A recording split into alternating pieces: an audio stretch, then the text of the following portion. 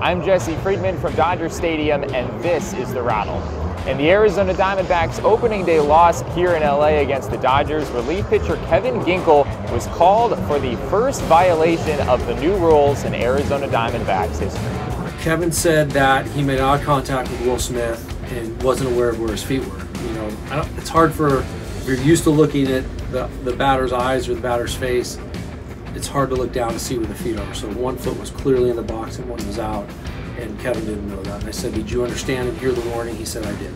Now, what Ginkel did would have been legal as of a couple of weeks ago, but Major League Baseball recently introduced new verbiage into the rules that prevents pitchers from quick pitching, requiring pitchers to wait not only until hitters are alert to the pitcher, but have both feet set in the box before starting their deliveries.